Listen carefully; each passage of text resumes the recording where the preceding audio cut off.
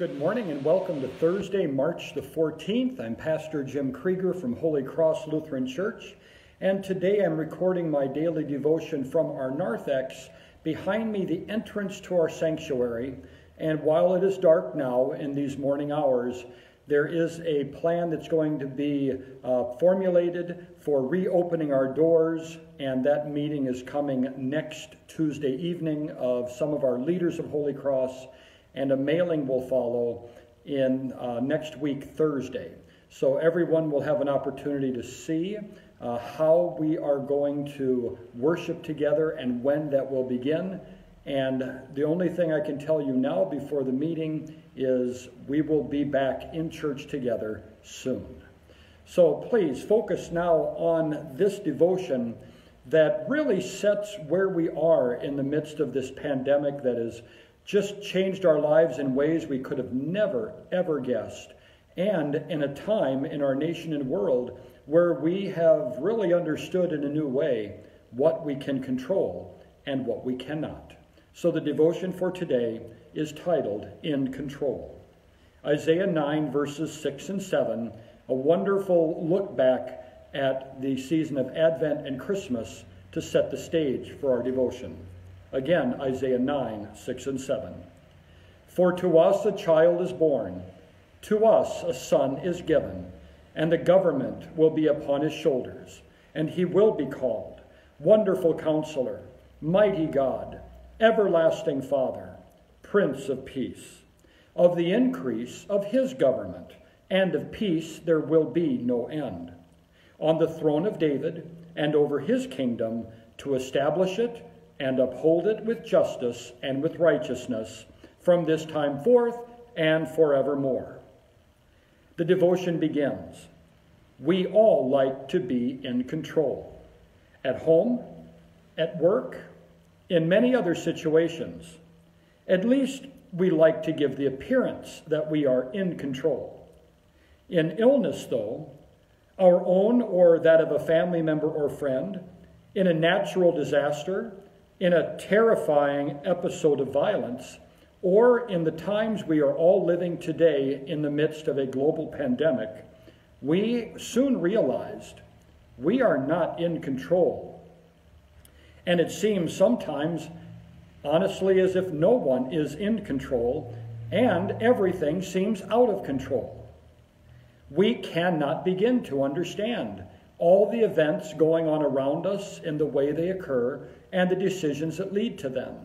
And when we are feeling out of control, then oftentimes our minds begin to drift into thoughts that really don't help to support those who have the authority and also the burden of responsibility in making the decisions that affect our lives.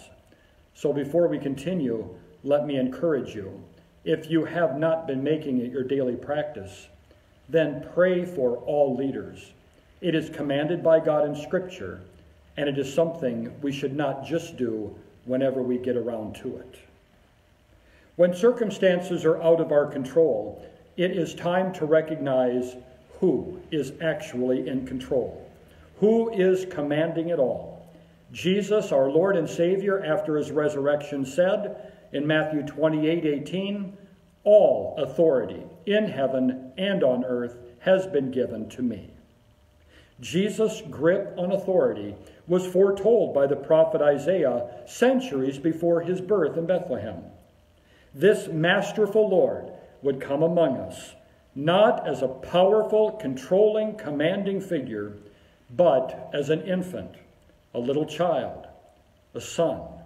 And his governing power would increase without any end. His throne and kingdom would last for all eternity.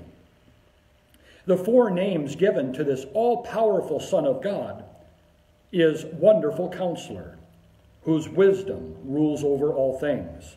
He is the mighty God who was there speaking into creation all that existed in the beginning and all that exists today and still rules over it. He is the everlasting Father, as he cares for all the children of his flock. And this child, this Son, our Lord Jesus Christ, is the Prince of Peace. He is in control of the overbearing, demanding, and threatening rule of authority and tyranny. He is the Prince of Peace who quieted storms with a few words. He banished illness, blindness, and commanded even death to release its victims.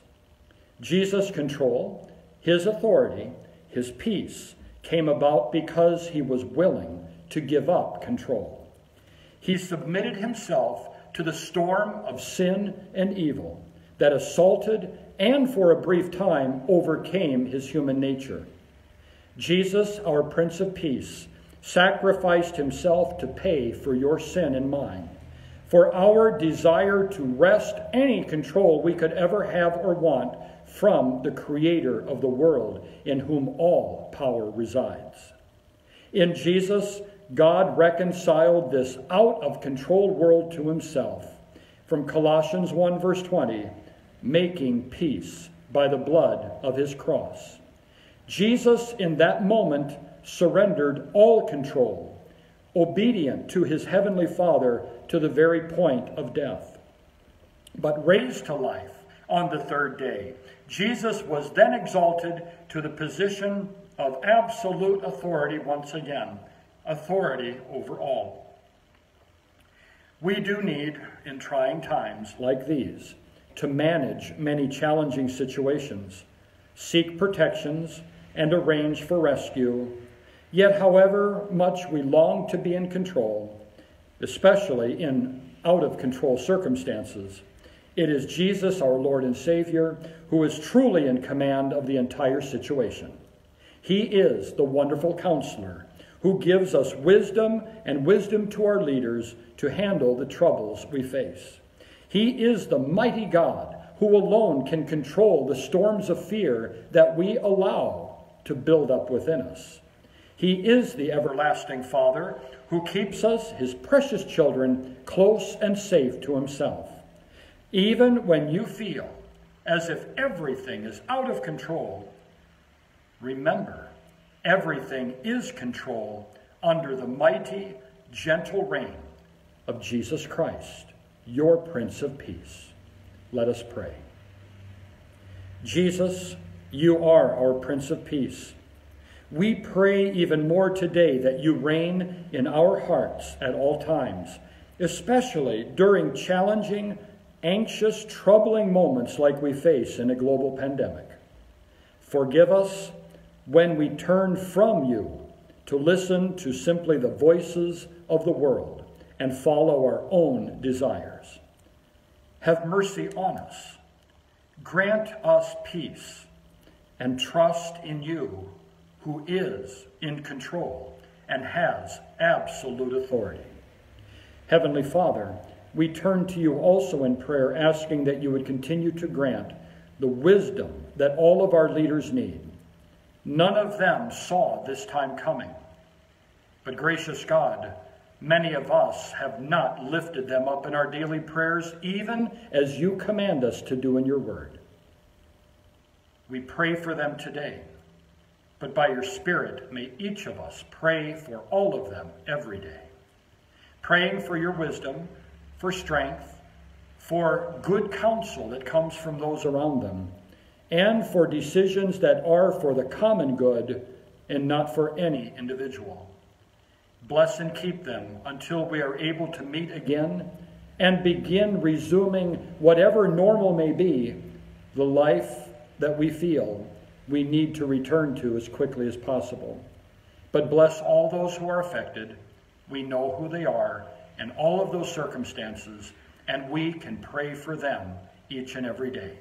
Bless and keep us, dear Jesus. You are our risen from the dead, living and reigning Good Shepherd. So it is with great joy we end our prayer today with the prayer you taught us. Our Father, who art in heaven, hallowed be thy name. Thy kingdom come, thy will be done on earth as it is in heaven.